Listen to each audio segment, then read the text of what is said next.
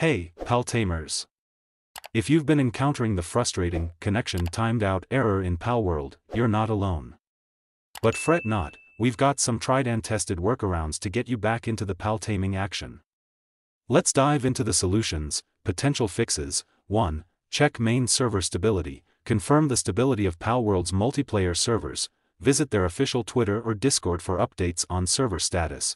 Patience is key if the servers are temporarily down. 2. Update Palworld. Ensure your Palworld game is updated to the latest version. Developers release patches to fix bugs and improve connectivity. 3. Stable internet connection. Verify that your internet connection is stable. Restart or reset your router/modem. Consider switching to a wired connection for stability. 4.